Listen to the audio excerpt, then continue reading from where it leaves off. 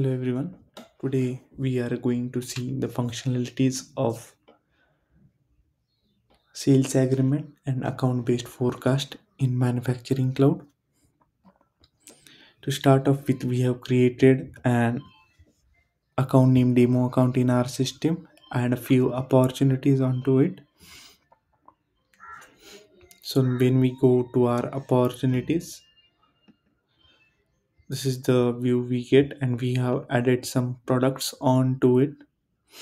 In manufacturing cloud, we get an functionality to create a sales agreement for our opportunity.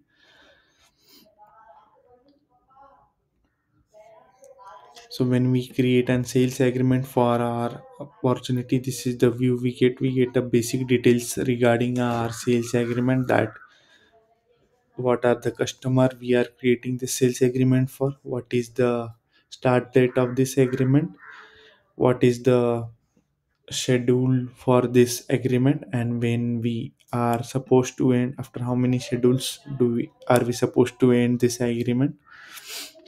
Coming to the main part of the sales agreement, this gives us view two dimension two, di- two-dimensional view of our sales agreement, that is product and product schedules.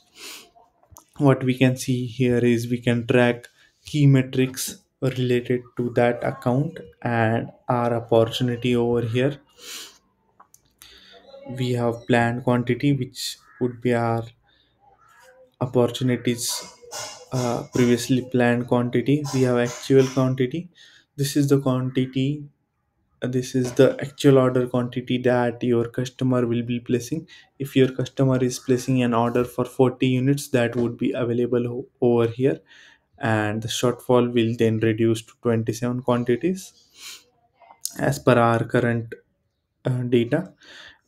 With sales agreement, you can even track some custom metrics that you want to track over here, and this is the forecast quantity that you get in hand when you convert an opportunity into an sales agreement. This could be the value that your production engineers can use to forecast what are the uh, quantity of units that they need to produce, or you can use it what is the quantity of number of products that you need to ship and in which schedule, so that your resources stay in place. This is all about our sales agreement. Going back to our account based forecasting, when we come back to our account, which is the demo account, in our forecast tab uh, we get details of our forecast in this way. So this is the opportunity quantity we have. The total, it will give us a cumulative number of products for all the opportunities that are currently in place for this account, and their schedules. Like we have placed an 8 we have placed an order for 800 of this product into this month. What is the sales agreement planned quantity for this product?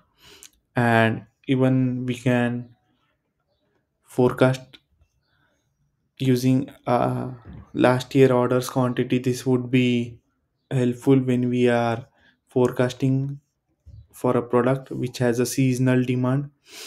Current orders quantity, if your customer is placing an order for say x number of products, it would be appearing over here. All the orders placed for this product would be cumulated over here. Like customer is placing 10 orders for 4 quantity each, it would be coming as 40 over here, and whoever is managing the personas or production do not have to go and check for each order again and again. You get a centralized view over here, and what would be the remaining forecasted quantity after all the all the products, like considering all the opportunity, sales agreement, and other products. And finally, we get our main value, that is a forecasted quantity. This is the formulated value which depends upon opportunity, quantity, sales agreement, and also it takes into consideration like the account growth for this account. Like you can give some percentages over here. Based upon these percentages, like market is growing with 30%, but the account is going with 30%. Based upon these values, it will change your forecast quantity. This forecast quantity can be used in many various ways, such as to plan your production, to plan your shipments, to get a view of what would be our expected revenue, or this could be even your quantity that you can upsell to your customer. With this account based forecast, you get a various views. Like we have quantity view over here, and we can get revenue view as well. This could be helpful to your finance personas.